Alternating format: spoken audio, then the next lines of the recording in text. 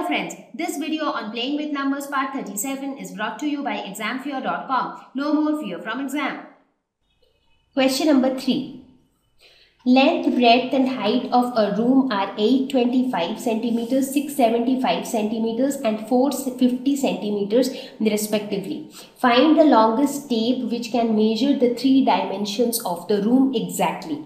Now you see, in these type of questions, everywhere you have a term like exactly or exact multiple or exact number of times, which clearly says that there should be no half involved. Like if you are using a tape, you can use a tape 10 times, 15 times, 20 times, but not 5.5 times, 12.5 times, not like that. So it should be like exact number of times. So let us assume that the length of the tape is x centimeters. Now from the question it is very obvious that you want x to be repeated some 10 times or 20 times to measure 825. Similarly, x has to be repeated some 20-30 times to measure 675. Again, x needs to be repeated some 10-15 times to measure 450 centimeter. So basically x must be a factor of 825, 675 as well as 450. So that means x should be a common factor of 825, 675 and 450.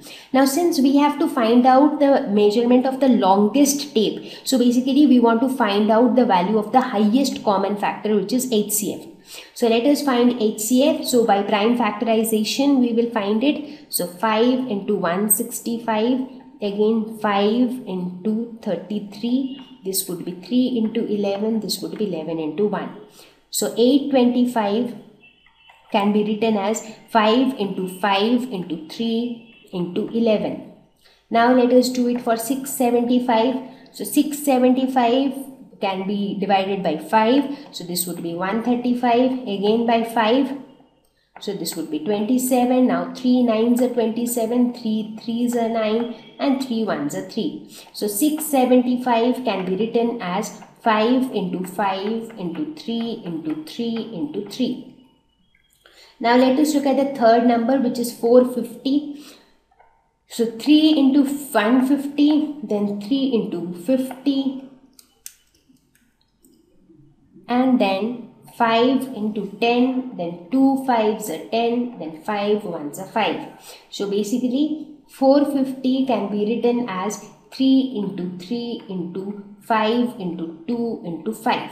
So this is how we can write the 3 numbers in terms of its prime factors. Now let us look at the common factors. 5. 5 is present in all of them. Another 5 is also present in all of them. So 5 occurs 2 times in all of them. What about 3? 3 again is present in all of them. So 3 is also a common factor. Is there anything else which is common in all of them? No. Therefore, what would be HCF? HCF would be equal to 5 into 5 into 3. That is 75. So therefore, the longest tape, the length of the longest tape would be 75 centimeters. Question number 4. Find the smallest 4-digit number which is divisible by 18, 24 and 32. Now when we say that this 4-digit number has to be divisible by 18, 24 and 32, that means that number is basically a common multiple of 18, 24 and 32. Correct? So we have to find out the smallest 4-digit number which is a common multiple of 18, 24 and 32. So let us find out the LCM. So when you find out LCM, you will be able to find out the least common multiple of 18, 24 and 32.